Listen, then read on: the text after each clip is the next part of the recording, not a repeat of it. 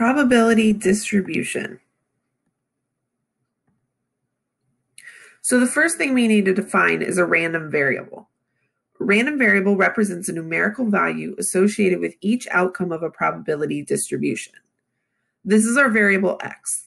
We use this one a lot to describe our variables. So there's a couple different ways we could define it. So for x, we could say it could represent the number of sales calls a salesperson makes in a day. We could also say that x would represent the hours spent on sales calls in one day. X could represent a lot of different things, but everything that it can represent can kind of be divided into two different categories. The first one would be discrete. So a discrete random variable has a finite or countable number of possible outcomes. So you should be able to list the outcomes. So for the number of sales calls, you could count them. 1 call, 2 calls, 3 calls, or perhaps you're counting the pairs of shoes in your closet. 1 pair, 2 pair, 3 pair. That would be discrete. The other one is continuous. Continuous is things that are uncountable number of possible outcomes. So oftentimes these are things that are on a number line where you're having interval pieces, so decimal values in between each one of those whole numbers. So the example was the hours spent on a sales call. Hours could be split down into minutes, into seconds, into milliseconds. There's so many smaller portions of an hour that it's continuous. There's lots of things going on. So it's not exactly 1 hour or exactly 2 hours on a phone. There's lots of pieces in between. So continuous tends to be things that are measurements. So volumes, lengths, time, money, those things tend to be continuous. So here's a couple examples just to determine whether it is discrete or continuous. So number 1, let X represent the number of Fortune 500 companies that lost money in the previous year. So in this case, we are counting the number of companies. So 1 company, 2 company, 3. This would be discrete. Number 2, let X represent the volume of gasoline in a 21-gallon tank. Now, ideally, if you filled it up and it's exactly 21 gallons, and we know what's in there, but maybe you didn't fill it up quite all the way, or you've driven a little bit here and there. So anytime it's a volume, that kind of measurement, this is going to be continuous.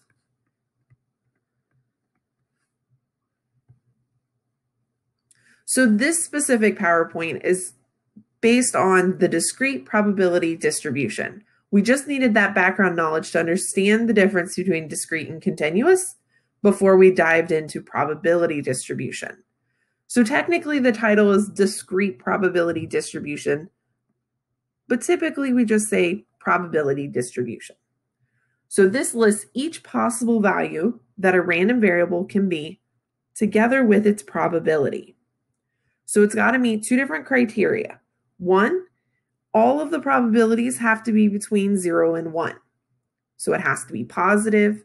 It could be any decimal value in between, and it can include those endpoints. So you could have a probability of 0, you could have a probability of 1, but it has to be within that range. And then when you add up all of your probabilities, they always have to add up to 1. As long as you've met both of those criteria, you can have a probability distribution. Once you have a probability distribution, we could graph with it, we could make some inferential statements from it.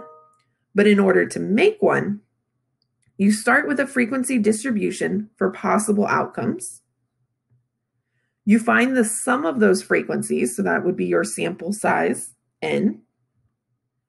Then to find the probability of the possible outcome, you are dividing the frequency by the sum of frequencies. And so we abbreviate that as F divided by N. So each individual frequency divided by the total. This would represent your probability. So P of X is equal to that F over N. And you would check to make sure each one is between 0 and 1. Again, it could be both 0 or 1 as well. And that all of them would add up to 1. So we're going to make our first graph. So this one says an industrial psychologist administered a personality inventory test for passive-aggressive traits to 150 employees. Each individual was given a whole number score from 1 to 5, where 1 is extremely passive and 5 is extremely aggressive. A score of 3 indicated neither trait. The results are shown. Construct a probability distribution for the random variable x. Then graph the distribution using a histogram. So here's the same table, just a little bit more space to write. We have our x, we have our frequencies. So we need to add up our frequencies in order to find our n, our sample size. Now conveniently, it said it in the paragraph for us. When we add them all up, we get 150. Sometimes it might be in the scenario from reading the paragraph. Sometimes you might actually have to do it. So in this case, if you added up that column, you get 150. Now to make the probability distribution chart, it would consist of both your x's, and I'm just copying those over, and then to find the probabilities, you are again doing f over n. So take each f divided by the n and then fill it in the chart. So 24 divided by 150 gives us 0.16.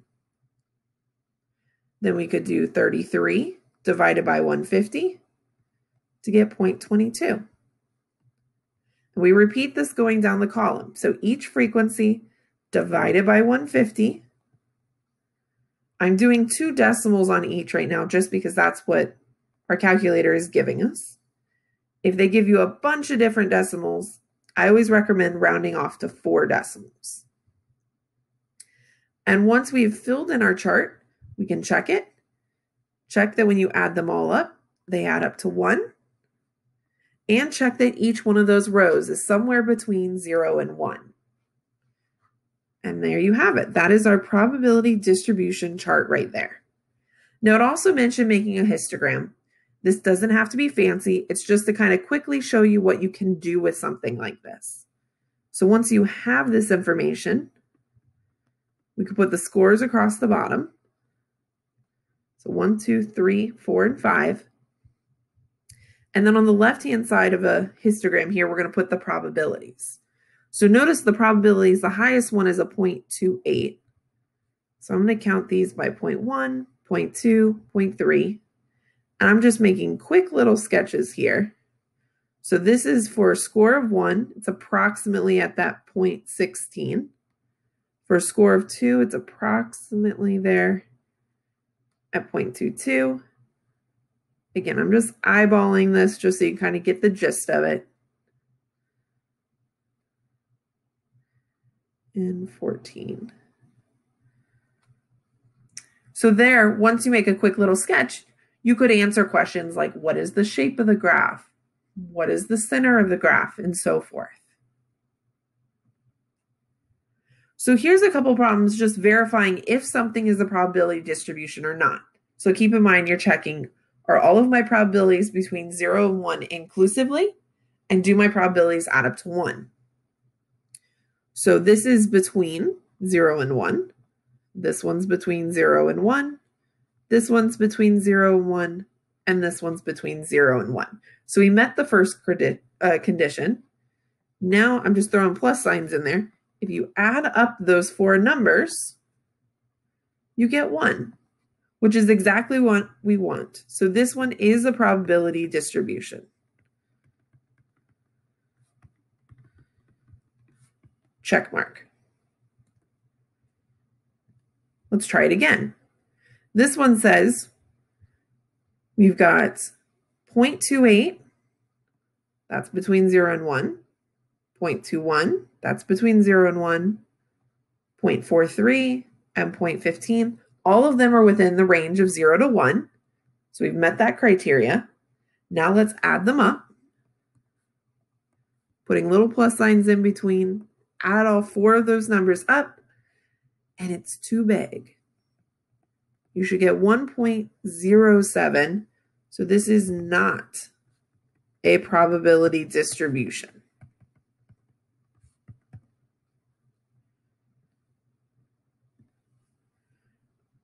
Determine whether each distribution is a probability distribution. This one is fractions, still fine. 1/2 is between 0 and 1. 1/4 is between 0 and 1. 5/4 is not between 0 and 1, and neither is -1. Both of those are not in the correct range, so we're done right here. This is not a probability distribution.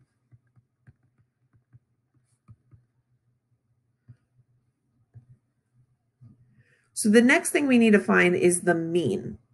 So in order to find the mean, you're going to take each one of your x's times its probability. So each one of those pairs multiplied together, and then you add them all up. So here's our first example. The probability distribution for the personality inventory test for passive-aggressive traits is given. Find the mean score. So again, I'll jot that on here. It was sigma x times p of x. So when I have this written out in front of me, I like to kind of just do it right next to the chart. So 1 times 0.16 gives me 0.16. 2 times 0.22 gives me 0.44. 3 times 0.28 gives me 0.84. 4 times 0.20 gives me 0.8. And 5 times 0.14 gives me 0.7. So I've done each one of the x times probabilities.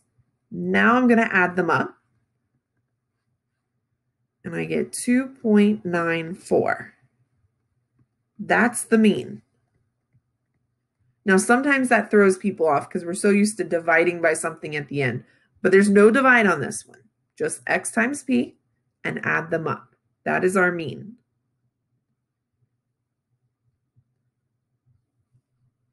So the next thing we have to find is the variance and then the standard deviation. So I'll pop up both right next to each other. You'll notice the connection between variance and standard deviation is always the same. Once you find variance, you just square root it to find the standard deviation. So if you look within the formula itself, you start in here with your x column, and you're going to take each one of your x's minus the mean. So we're going to do this with our calculator. Then you're going to square that answer. Once you square it, then you're going to multiply that column by the probabilities.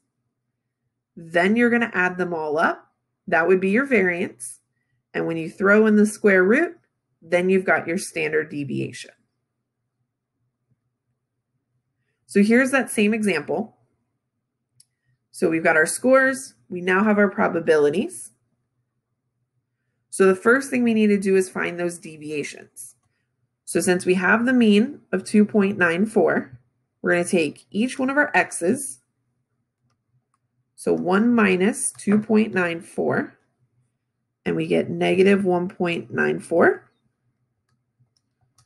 Then we've got 2 minus our mean, 3 minus the mean, 4 minus the mean, and 5 minus the mean. Once we have our deviations, now we square them. So I'm going to add the column over here.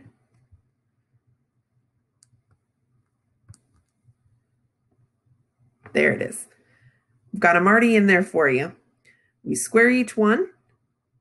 Once you have them all squared, so that's this right here, all the squared numbers, then we have to take each one of those numbers times that probability.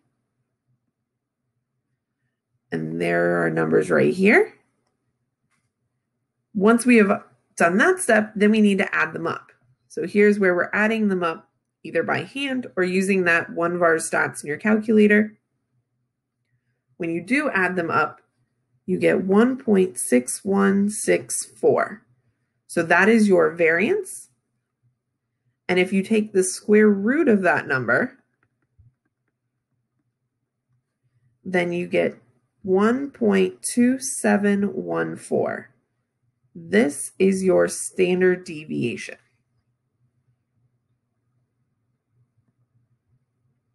Now, the last thing we have for this section is another vocab term here, It's called the expected value. So if you want to find the expected value, it happens to be the same thing as your mean. But what it is introducing is a new variable. So if you see a capital E, it means expected value, which for us happens to be the exact same thing as the mean. So here's our example. At a raffle, 1,500 tickets are sold at $2 each for 4 prizes of $500, $250, $150, and $75. You buy 1 ticket, find the expected value, and interpret its meaning. So we need to make our chart. We need to know the mean. We need to know the probability for each. So for our X value, we need to know what we are expecting here. What are we gaining? So if we walked up, bought a ticket, and won the prize of $500, how much do we walk away with? Do we walk away with $500? Or do we walk away with $498? You subtract out the cost of the ticket. And that would be the same for the next one. If we won the $250, we're actually walking away with $248 because we're subtracting the cost of the ticket. So each one of our prizes less $2. But there's one more. What if you don't win? So the last prize, in essence, would be $0. And then you have to take out your $2 ticket price. It's actually a -2. So now we have to find the probability. Remember, probability is frequency over sample size. Sample size is 1,500 tickets. We know N, and frequency is how many we have of each. So we only have 1 prize of each of those dollar amounts. So 1 over 1,500 for each of the $4 prizes.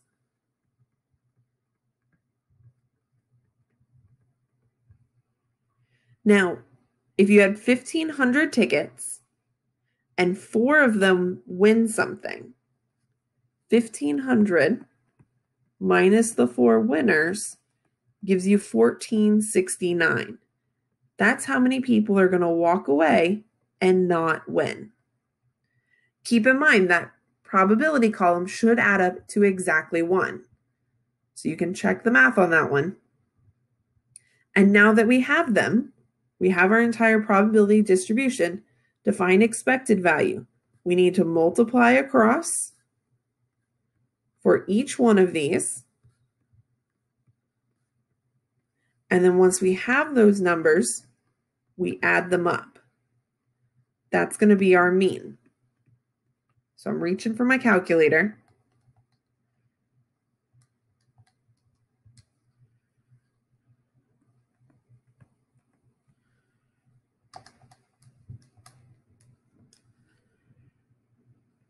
Again, if you get a lot of decimals, I always recommend at least rounding to 4.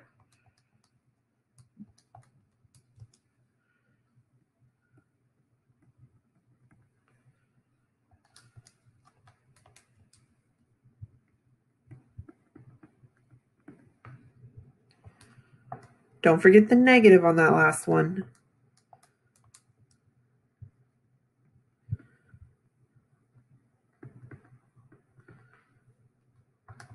And then we add them up.